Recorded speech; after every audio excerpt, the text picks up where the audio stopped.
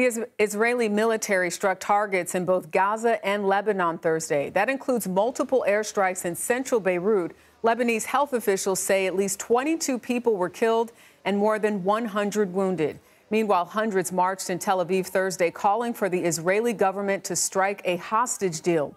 CBS News foreign correspondent Debora Patta is following the very latest from Beirut. Good evening. Tonight in central Beirut, two strikes as Israel fights a war on two fronts, Hamas in Gaza and the Iranian-backed Hezbollah in Lebanon.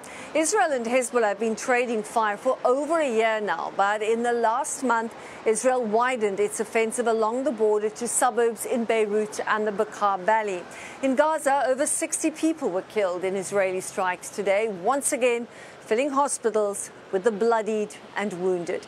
Israeli Prime Minister Benjamin Netanyahu has threatened this kind of devastation and suffering in Lebanon if it doesn't stand up to Hezbollah militants.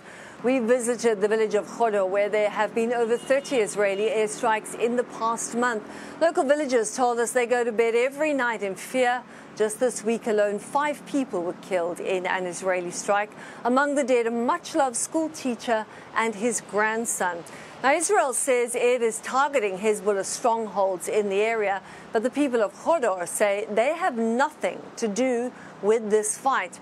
And here in Beirut, we know that over 20 people have been killed in 2 Israeli strikes and over 100 wounded, making this the deadliest night since Israel began striking the heart of the capital last month. Jerika? Debora Patta in Beirut, thank you.